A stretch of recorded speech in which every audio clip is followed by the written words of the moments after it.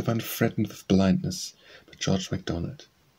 Lawrence, what if our world be growing dark, and twilight cool the potent day inclose? The sunburn of around earth sunk still glows all the night through, sleepless and young and stark. Oh, be thy spirit faithful as the lark, more daring, at the midnight of our woes, dart through them higher than earth's shadow goes, into the light of which thou art a spark.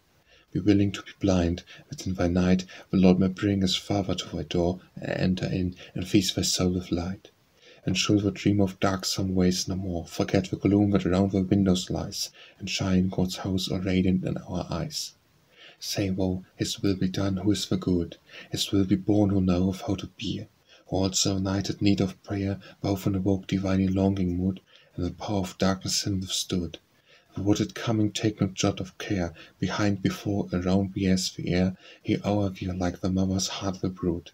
And thou hast varied the wings of prayer, and fold them, and drop gently to thy nest, which is thy faith, and make thy people blessed with what thou bringest from that eternal height, which whoso looks on thee will straightway share.